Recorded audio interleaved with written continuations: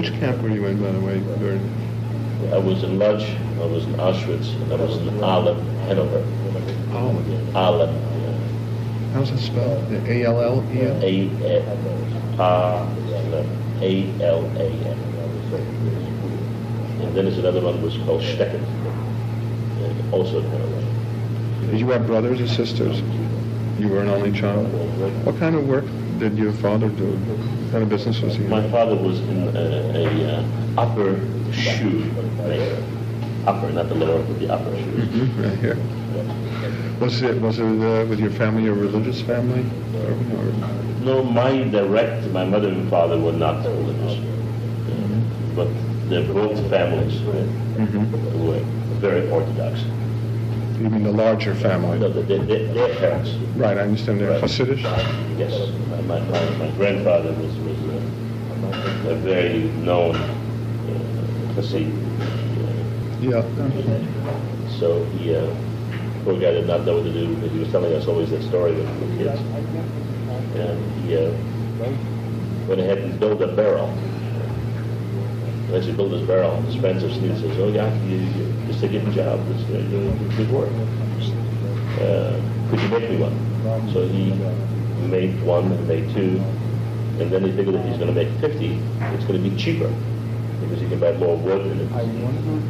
So he made 50, sold 25 to the 50, another 25, he had no more friends. And he was stuck with 25 barrels.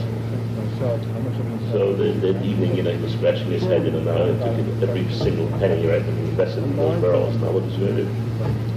So he has seen a pole out there with a wagon of pickles, of cucumbers. And right now, if I buy those cucumbers, I might be able to get a good buy. It's dark and he didn't sell them yet. I'll put them in these barrels. I might have built pickles. That's exactly what he did. He became the biggest food wholesaler in Lodz. I wondered, did you have any direct contact with Chaim Rukowski?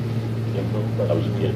I figured, I was saying to myself, how much of an impression could you have of him? But surely you've thought about it and reflected what happened. A large number of the people I interviewed are from Lodz. I know that they say that Rukowski was a terrible person. He played God, he decided. Later on he was killed. But on the other hand, when I go through this and I read the literature and everything else, it seems to me that ultimately a lot of people from Lodz survived. That Rukowski was a single man. He was a teacher. He cared about his people. He knew that the people would get killed. And he was trying to come up with a way, how to exchange labor for food. And he did that. And then it was going along. He was told that he has to deliver so many thousands of people daily. And he figured that the longer he will delay it, right, the more of a chance we have to live. And he has accomplished that. There's no question that after a while he felt that he will be spared. He's the king, right? And he forgot himself that he's just a plain Jew. He paraded as a king. He had a job. Right. There are people which parade and people which know that they're in charge, but they still know they're equal like everybody else. He took it a little bit one step further. So when he went to Auschwitz, right, the way I was told, he was very disappointed that he was just a plain Jew. I believe. As simple as that. He didn't get any special treatment. That's right. And he was killed just like most of us did. Were you beaten during the war? A lot. In Auschwitz? A lot. Every time I went to they would say there's some additional soups. Every time I went down to get some more soup, right, I got hit over the head with a big wooden spoon.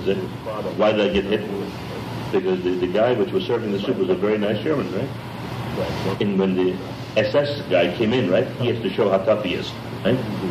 So you see the SS guy give him a boom over the head. When you were in Auschwitz, what part of the camp were you in? In Birkenau. In Birkenau. And how long did you stay there? 3-4 weeks. You were in transit to some other place? Where did you go? Hanover. To where? To Hanover. to Hanover? In other words, did you come there in the last part of the war? I came there in 1944. Right as the war was ending, In August. and then you were taken on a march or something? No. Where? From Auschwitz? From Auschwitz. We came from the Lodge Ghetto. You were among the last group to be evacuated from the Lodge Ghetto? Yes. From the Lodge Ghetto to Auschwitz. And then being there 24 weeks. And then we went, 10,000 of us went to Hanover, to a brand new camp. And we were there till April 10th of 1945. And the amount of people which were there, of the 10,000, there was 120 left. From the 10,000, were the others, were they killed immediately when they came to the camp? No. It was my dad was with me, and he got killed and died, or whatever you want to call it. He got a shot of gasoline to his arm because he could not work anymore, and that's the way a lot of people get killed. But at the same time, about the beginning of April, which was maybe the first days of April, there was an appel. I understand, a roll call. A roll call. And to ask the people which can walk, right, to go to, again, the left side, right, and the one which cannot, to go to the right side. And I couldn't, and I just decided that that's it, and I gave up. So the people which went on the left side were marched out from the camp and got killed on the way.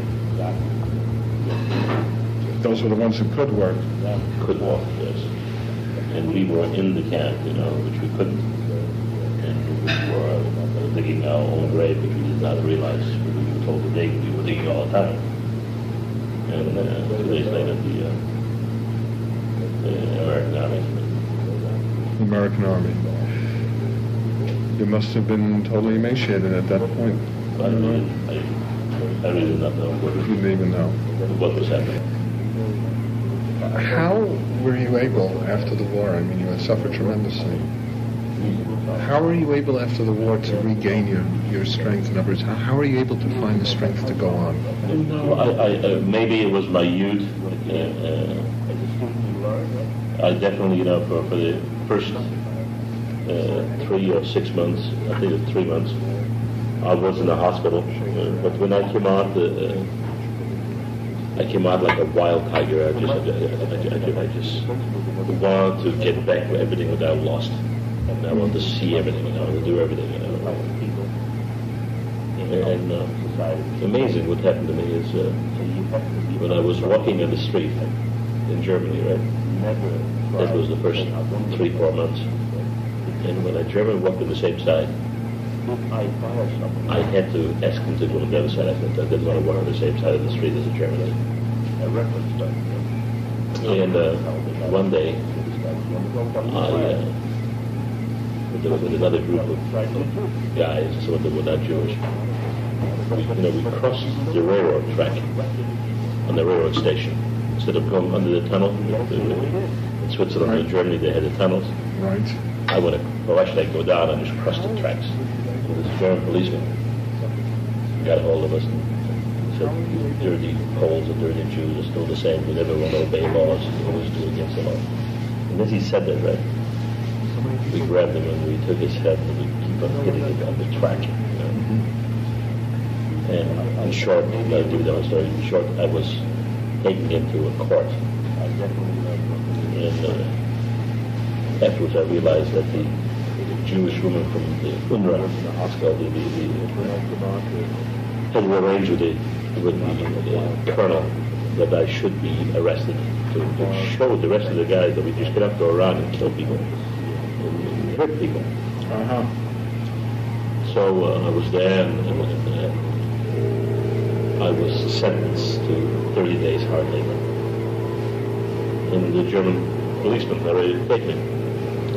So this lieutenant, which I became very friendly with, an American, said to me, "Jack, tell him that on the paragraph 1347, they cannot take you to a German jail because you're an ally." So I said that. The colonel went ahead, looked it up, and says, 100% right. As a Pole, you would be an ally. Yes. So they put me in a jeep, and we went out for 3 days to look for a stockade, for a jail, because all the jails were full with Americans. So they brought me back to the little town where I was, which was called Marburg, Germany. And I went back to work in the same kitchen where I worked before. And in the evening I was in the stockade. And there I met a priest, because there was no rabbi. And he opened my mind up, you know, that if you are going to be killing the same as they did to you, what's the difference between you and them? And the way he said it to me, it totally changed my outlook. So you mean that until then, you mean you had real feelings of revenge? Yes. And that really changed it. It's amazing how one sentence by a person, maybe it's because at certain points the mind is more receptive. Yes. It just changed my whole way of thinking. What would you say the Holocaust taught you about human nature? What did it teach you about people? I can hear the television in that. Helen and I are married now for 42 years. Nice. And I'll be 43. July 2nd, I'll be able to believe it's going to be 43. And we both have a different opinion about human nature. To me, I believe in the Eisenhower way. People are not guilty until they have done something wrong. Helen looks at, that certain people, she does not forgive them. German is just a German, and the German is bad. And you're not, to a certain extent, with me, then it means that you're against me. I believe if somebody is against me, right, it's to prove, right, to him, right, that he's wrong. And I'm prepared to debate it. Would you feel that way about an older German who was involved in the war? Even an older German requires to talk to show how wrong he was. Not just take a pistol and kill him. We're not animals.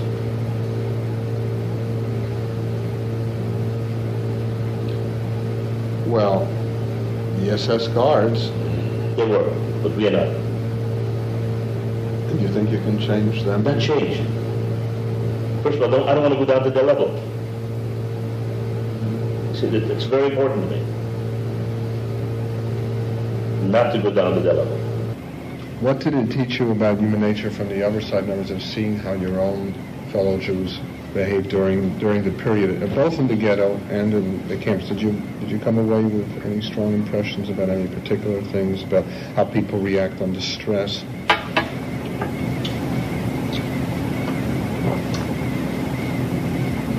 Most people are selfish.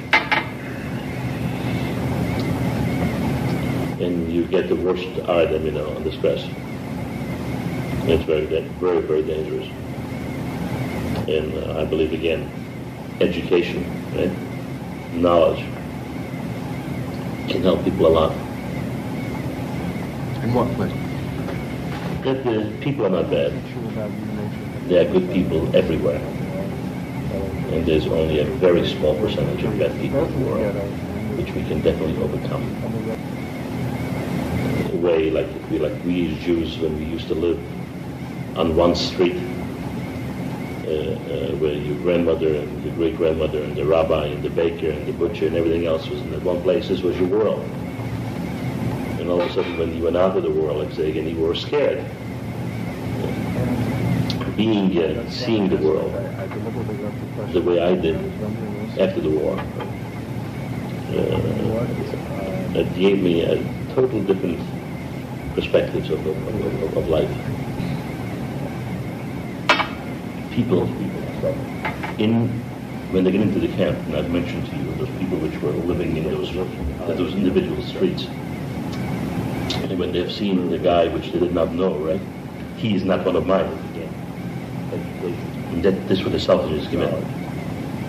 To take care of only mine, not realizing, right, if we don't help each other, the whole group, right?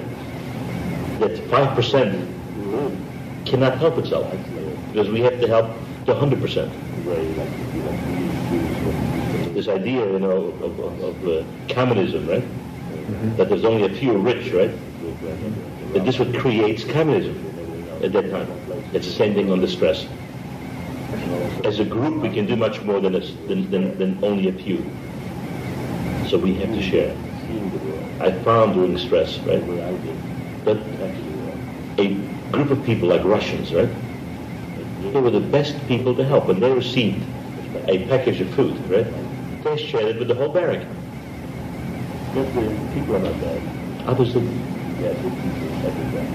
Because they were already used to sharing. They were forced to share in their lifestyle. Did your father try to inculcate these values in you as a child? Or your mother? My grandfather. He was this strong... What Hasidic group did he belong to? You know? Garrett? Garrett? Yes. After the war, I believe you came here in 1947? Yes. I came here in November 1947. Did you come by boat? Yes. Did you come from Bremenhaven? Yeah. What was the name of the boat? Swallow. The Swallow? Marine Swallow, right? That is a boat I have not heard of. I've heard of all the other Marines, but I haven't heard of the Swallow. It landed in New York? Yes. Landed on 23rd Street. 23rd Street. Yes, I took a trip around New York on that pier tonight. So I was extremely disappointed when I arrived, when I got off the boat, seeing the smell, the dirt, and everything else. I was prepared to wait till the boat returns to go back to Europe. Really? How come you didn't? Because I couldn't wait that long. I had no money in my pocket. I had to, I just went along with the crowd. Was someone there to greet you? The highest. You came on a corporate affidavit, a highest affidavit? No, I had, I was fairly young when the war ended. I believe it was 16. 16. When the war ended, 16 or something. Anyway, I got married in July 1947 in Hanover, Germany. And my wife had family in Chicago. And she actually received papers to come to the United States about a week after we were married. And her mother was alive at that time, and she got papers for her and her mother. So me being a young fellow, which nothing was impossible after the war, I said, well, you go to the States and I meet you there. And you would come over? I didn't know how I'm going to come. I just said, I'll meet you there, you go. So anyway, I started to look back, the couple of years of school that I had. How much school did you have? 4 years. 4 years? Right. Total? Total. Because you were born in 29, 30? 29. 29. So you were 10 when the war broke out. You're from Lodz? Yes. So I said that we have to go to the American consul or embassy or whatever it is. I went to Frankfurt, Germany, right?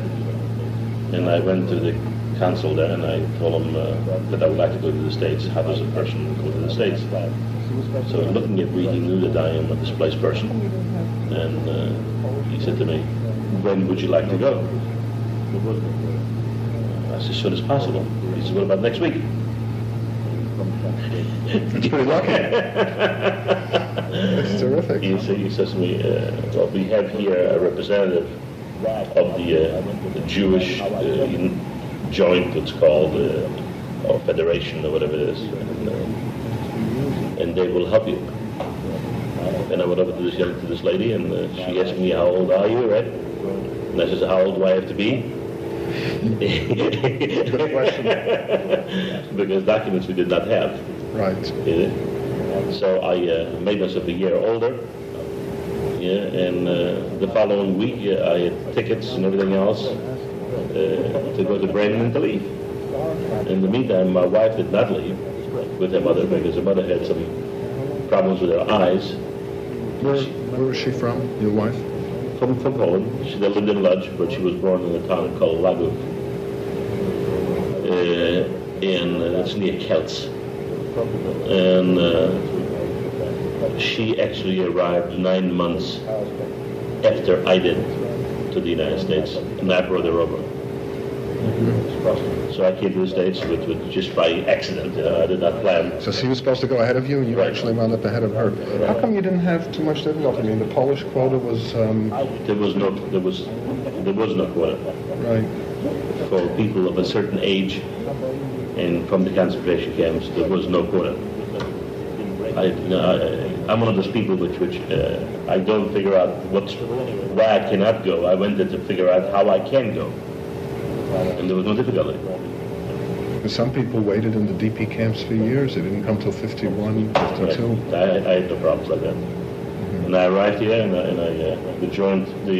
IS picked me up, and I was in here at Astor Place on 8th Street in Manhattan. This was the building. Isn't that the one on Lafayette? Yes, it's Astor Place. It's around the corner from Right. Astor. Right. You know, the address, the historical address Lafayette. is 425 Lafayette That's Street. correct. And you stayed there. Yes, And how long did you stay there? 3 weeks. 3 weeks. Right. You remember what it looked like? Yes. A dormitory-like Yes. rooms? You were on the 4th floor? On the 3rd floor, whatever it is. Yeah, I remember very well. I remember also that when I walked out from the building, that's the reason why I always remember Astor Place, right? Because there's about 8 different ways cars come through there, right? That's right. And I got hit by a car, right? Because when I was crossing, and I got hit by a car, and when I opened my eyes up, right, and I've seen all the people standing around me, I ran away because I figured I'm going to be arrested that I hit a car, that I hit the car. I understand. That's amazing. How badly were you hurt? I mean, it's just a scrape, but I mean... It was nothing. I didn't break anything, but I was in pain. I was in bed for about a week. So, but anyway, then I looked back and I found out who came before me, and I found some friends on 10th Street in Avenue C, and I lived with my friends. And when I got up in the morning, right, and I went to the street and I smelled the herring and the pickles in the street, you know, and everything else, I said, "This is America." You're on the Lower East Side. Right. I says, "This is America, but I go back to Poland." And I made up my mind, and I joined the U.S. Army. You joined the U.S. Army? Right. Right after you got here? Yeah. 3 months after I got here. There was no problem with not being a citizen or anything. It wasn't the Korean War. It was 47. It was 48. 48. Right. It was January 48. And they took you. I filled out my papers, even had very little schooling. I could still write a little bit, and no problems at all. Excuse me, most survivors that came here, either they were exhausted, or they had family, or they were looking for a job. To join the Army is quite a decision right after you come here. What motivated it? Well, my decision was, first, I looked at New York, and I did not believe that this is the United States. Number two, I did have a certain feeling that I have to return something, a part of my life, to the United States, as they have liberated me. And number three, I wanted to learn what this United States is all about, and not to be only in New York, but meet people from all over the United States. And I felt the Army will give me that. And fourth, by accident, I might be able to go back to Europe and bring my wife over and live with my wife. As a soldier? As a soldier, yeah. So those are the 4 different things why I joined the Army. Your English was, I suppose, okay by then? Or passable? Passable, maybe. And I joined the Army, and I was sent to Fort Dix, New Jersey. And I took basic training there for 16 weeks. And after I was finished with training, I got orders to go to Alaska. From Auschwitz to Alaska. Easy. It's amazing. Which I was really not very happy to go to Alaska, because my wife was still in Europe. So this is the part which is interesting always to me. It's fascinating. I decided to find a way how not to go to Alaska. And I asked some people in the American Red Cross on the camp site.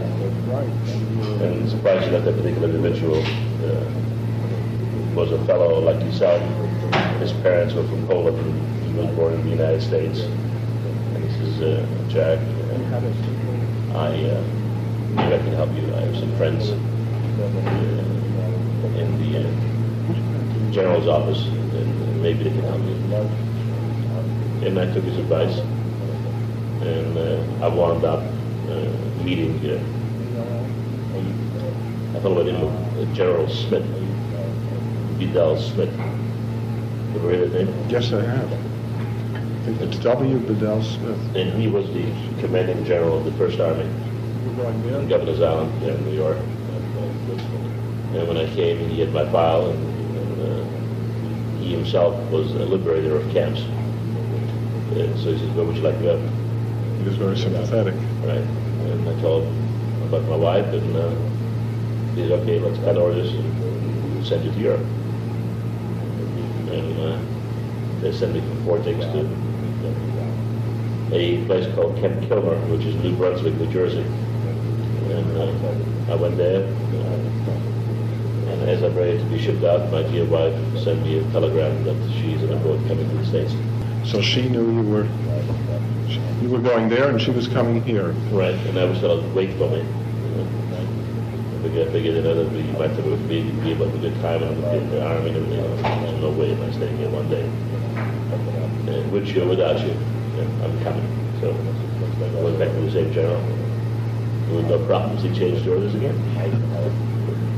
And they gave me a job in Governor's Island. And Helen, when I was living outside of the army camp, I was living in Manhattan. I was living on 2nd Street. The first average I could be with her. The army was dead understanding. That's terrific.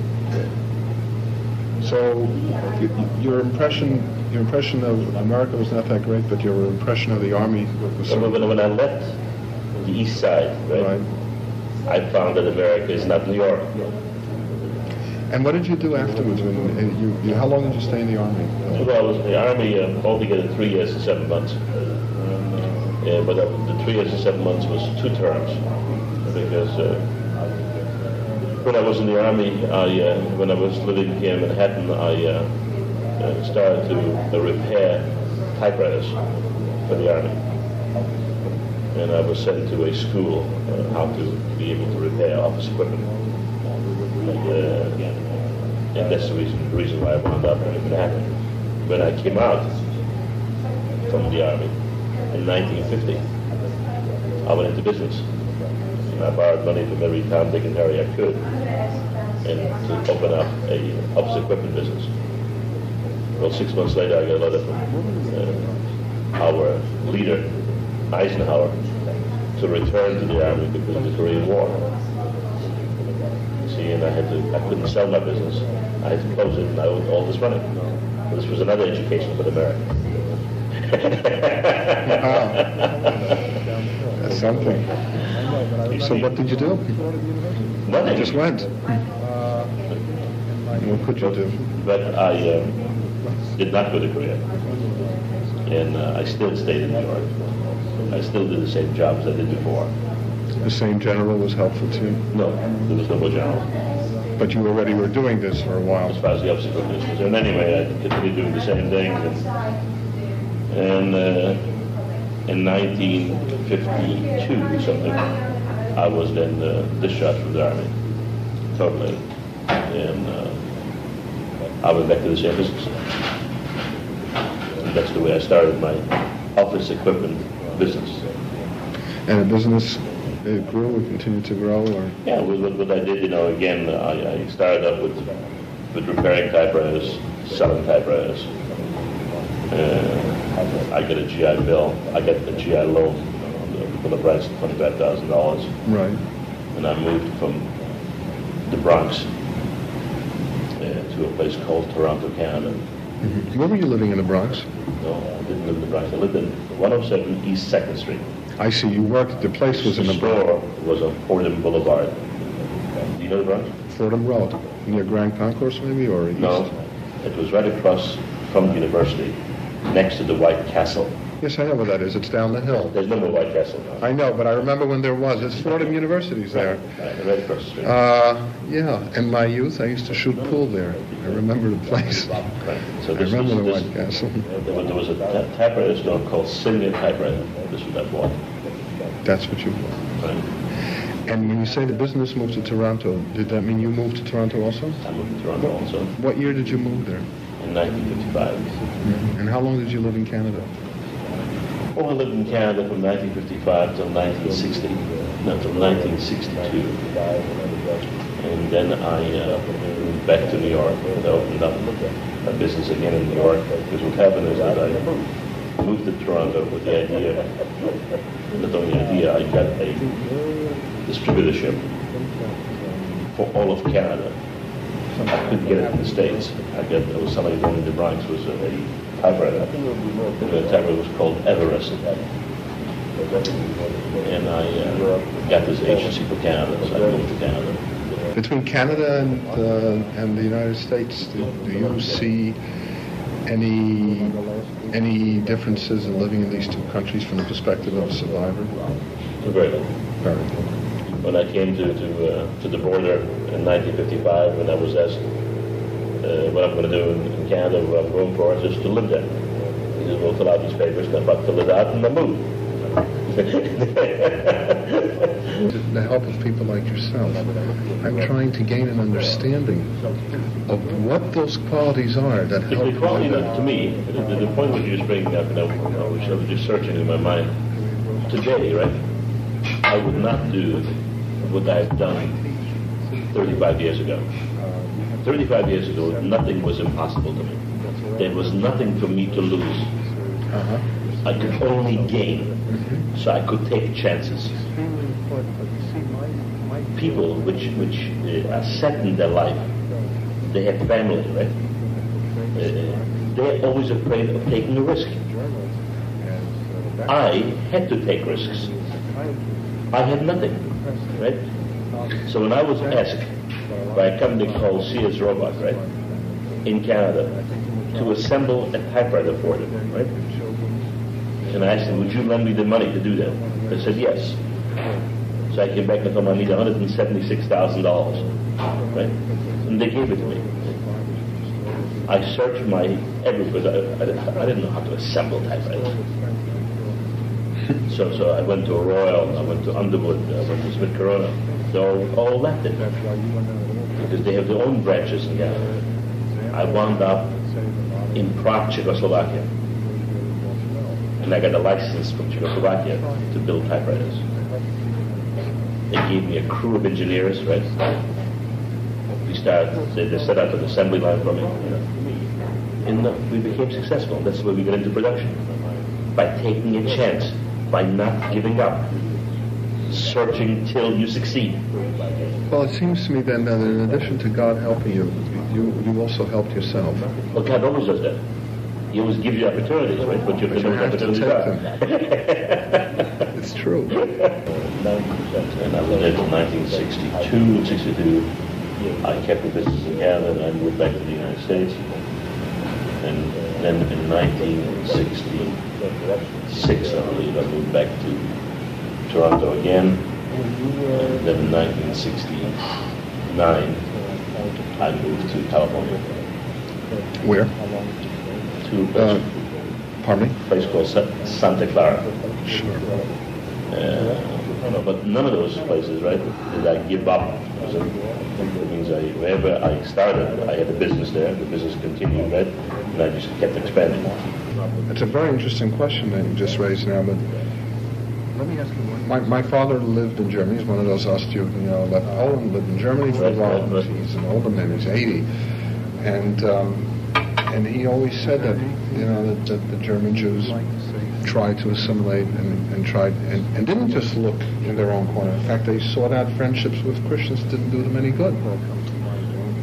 There is this the very fine line, right? To be able to be with Christians, right, and still be a good Jew. To respect each other, not to hide who you are. German Jews told me, I bought a factory in Germany in 1962. in the fellow, right, which introduced me to his father-in-law, which was not Jewish, right, to buy the factory from. He used to be, Jack, one thing you should not, what you should not do is tell, what you shouldn't do is tell him that you were Jewish. Because, you know, you're going to have 2,000 German employees. Don't tell them you're Jewish, because you will not get the loyalty from them. So what did I do as soon as I took it over? You told him you were Jewish? I had a speech to all them. I told them not only Jews, that I'm a survivor of a concentration camp. I told them anybody which was in the SS. I want him in my office in the next 2 days, in these hours. And I had over 20 people come, and about 6 of them walked out. They said they will never work for a Jew. And the other 14?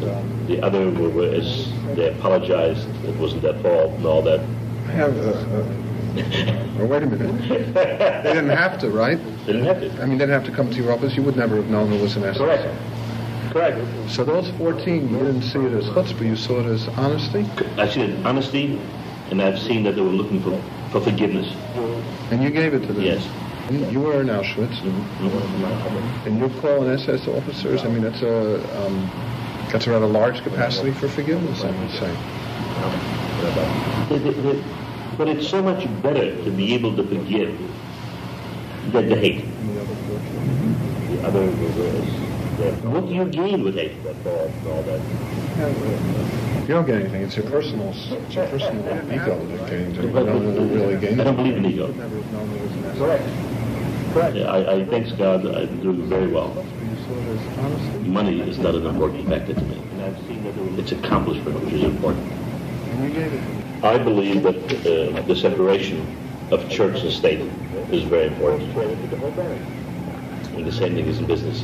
Friendship and business are two separate things. Private life and business are two separate things. When you are an officer of a public corporation, you are representing other people's money. You're a trustee, and you have to fight for the last drop. Your own money, you're entitled to do whatever you want. And with your own time, you're entitled to do whatever you want. So they're two separate things. It's difficult when you're in business with a friend, too. Because it's hard to separate the two. Well, to me, if I'm business with a friend, like this friend does not understand, right? That friendship and business are two separate things. He's no friend. I think he's very narrow-minded. I'm just thinking, people have told me sometimes, don't go into business with a friend. Because if you go into business with a friend and the business doesn't go well, you're going to be out the friend also. But I declare myself ahead of time, with friends and with others, who I am. I prefer to be divorced before I start. In other words, you're going to do it strictly on the merits. Only. If it's family or everybody. Now, you demand a lot of people in work, but you pay them well for it. Yes. In other words, if they do their job, you do demand. You want them to be on duty, you want them to be there, you want them to do what they're supposed to do. I tell people, when you come into work for me, right, and you're going to work on a reasonable salary, right, I'm there to help you, teach you, whatever it is. If you will demand a high salary, right, I will demand a lot from you. If you don't perform, your ass is out. So one way or the other. If you tell me that you're capable of doing it, then do it. If you want to come in as a student and learn, right, well, I will do that. And you will not get fired. Is there any way in which your experiences during the war help shape your attitudes and how you do things and what you believe in and the principles that you hold?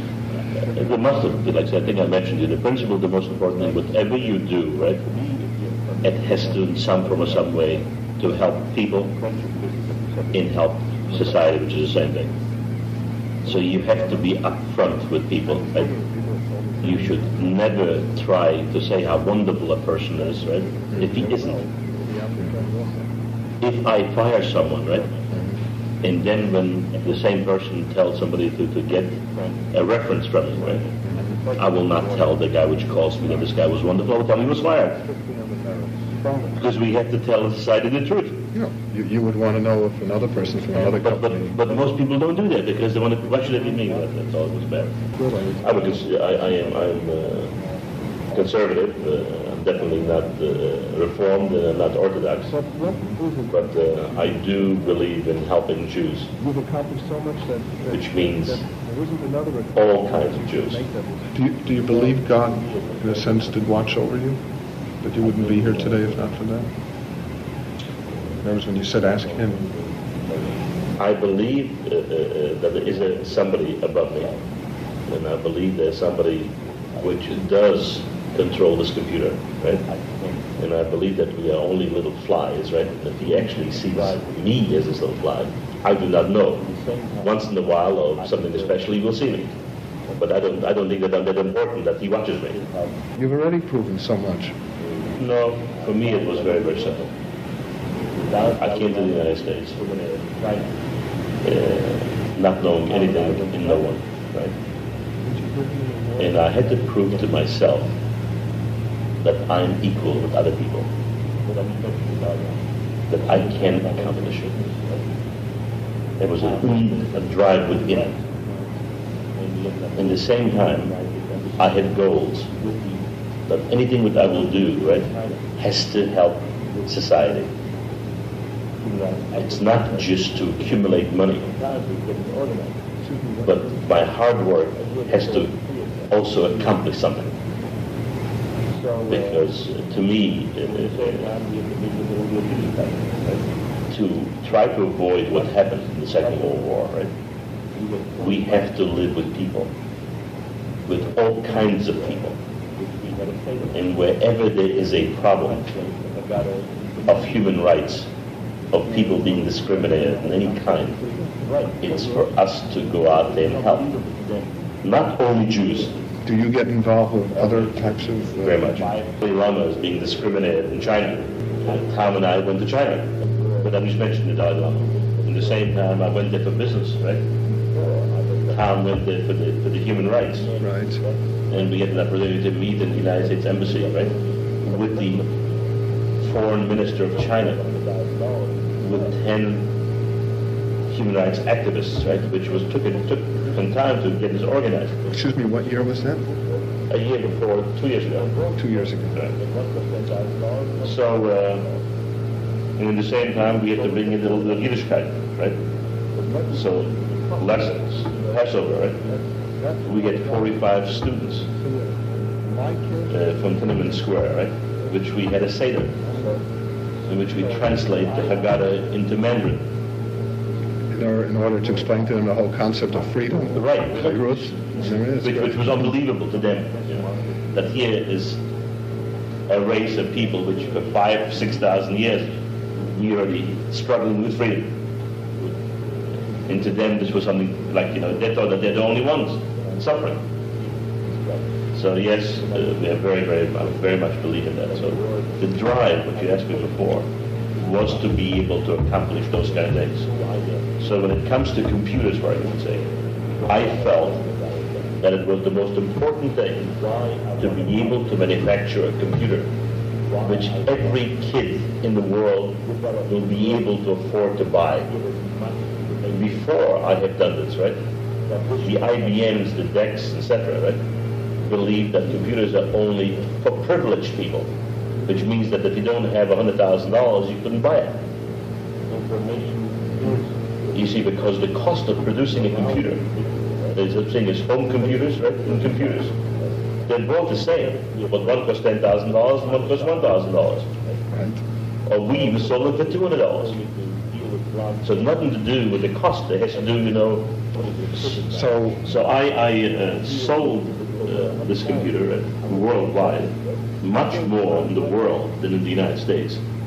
And one of my best markets is Germany, where I had the opportunity, right, to meet with German youth, with computer clubs.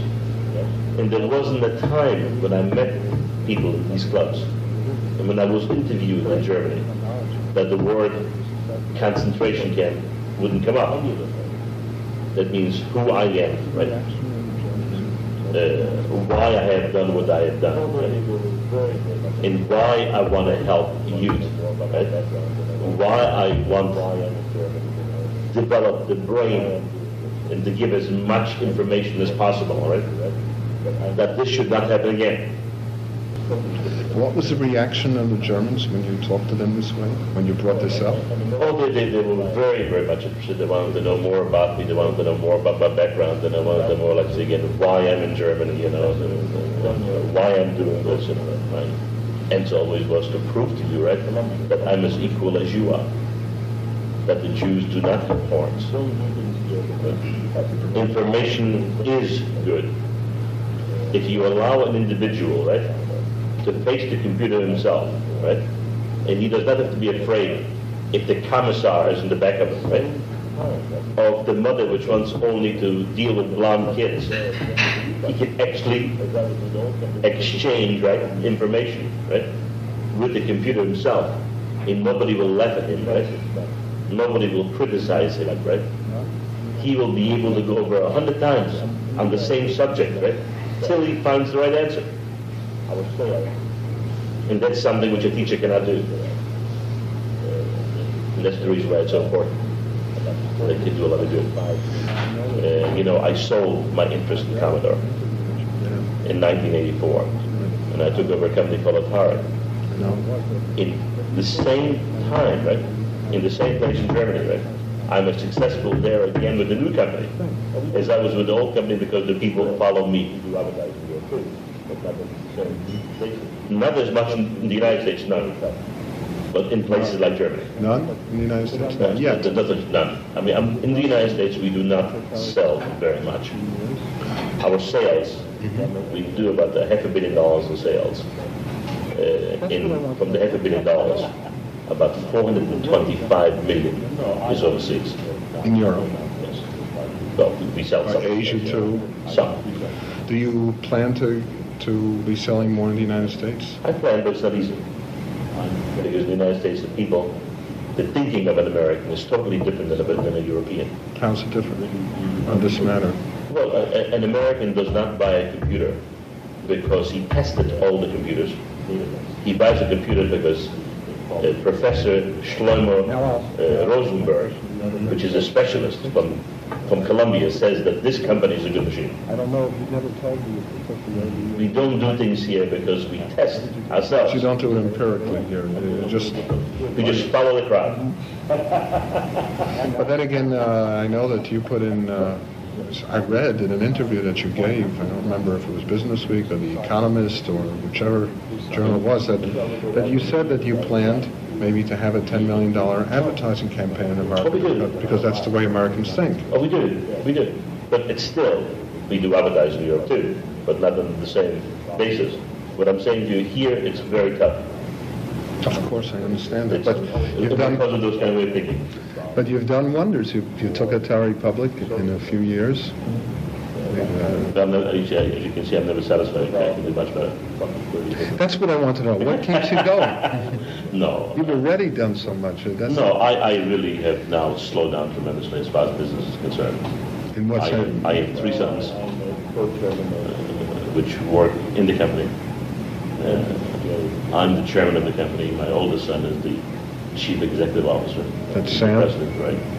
And really, he runs the business. Mm-hmm. I am not involved from day to day in the business. I'm there like a database, which they call me in wherever I am, Now I'll take my question the other way, since you're only 60, right? 60? 62. I don't know if you'd never told me if you took the older year and gave it back when you came here. Uh-huh. What did you do? Did you stay at that age? Yes. I'm going to get Social Security earlier. Mm-hmm. Why not? With Tom, an exception, or no? I for the first 25 years of business, right, I had very little relation with friends. I was so busy building, right, that I was never home.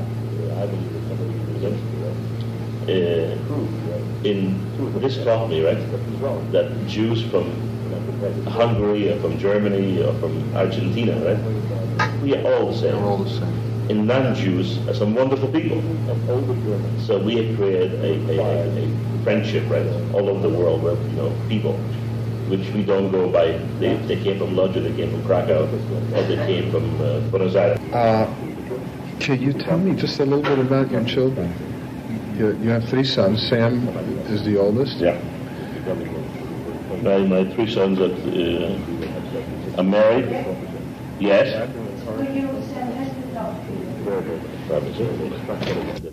My oldest son was I told you, he was in charge of Atari. He had an opportunity to spend 10 years before working for Commodore all over the world. And he really got a total international flavor of what the world was about. His kids, one was born in England, one was born in Tokyo, and one was born in Hong Kong. His 3 children. His 3 children. Where's his wife from? Well, he has a sad story. His oldest daughter, his mother, he got married in Toronto from high school. What do they call it? They met in high school and they fell in love, but she converted to Judaism. She taught us more about Judaism, the family, than anybody else. At the age of 26, she passed away of cancer.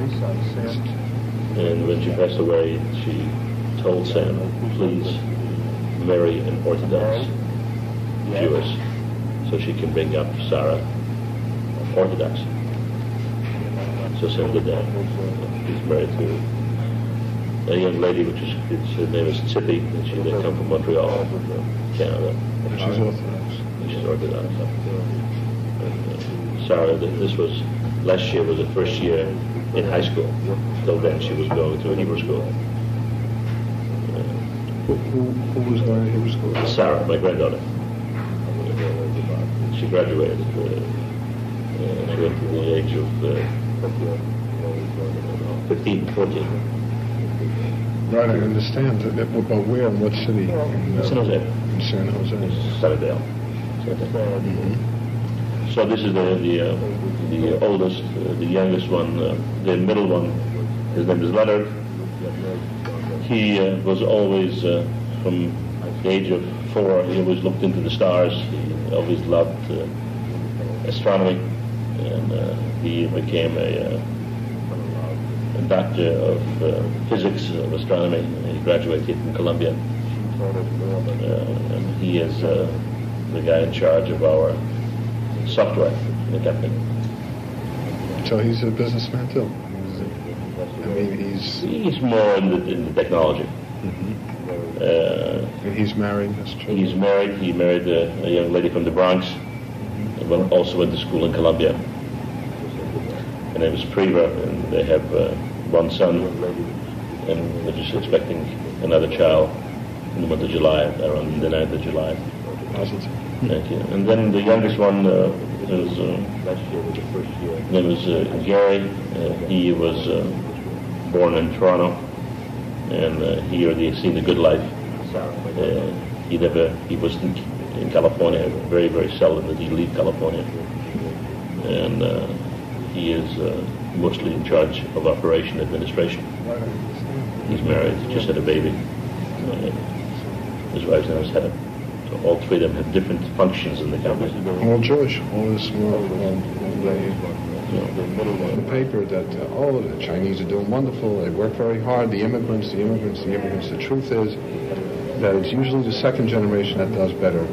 That survivors should be doing almost as well as American Jews. It's a tremendous achievement. Well, I disagree with you. You go back historically. I believe that the first generation today is doing better, right, than the second. Which first generation? I mean, of other groups? Or of immigrants. That means the people the immigrants which come, right? They come now, right, after the Second World War, with different values. You know, the Americans are in general lazy people.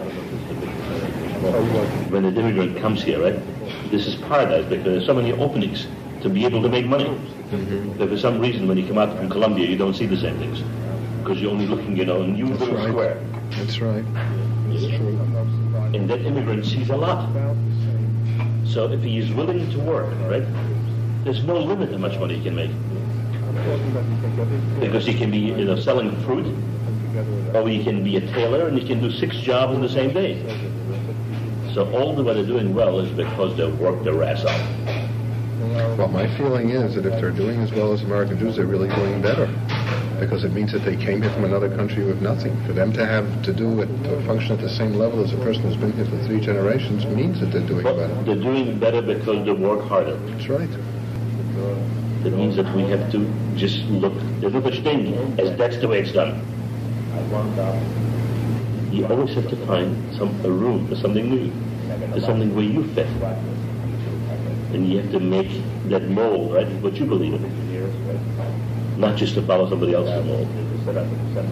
That's the only way we can grow in this world. And lately, in the United States, we believe in molds. This is it.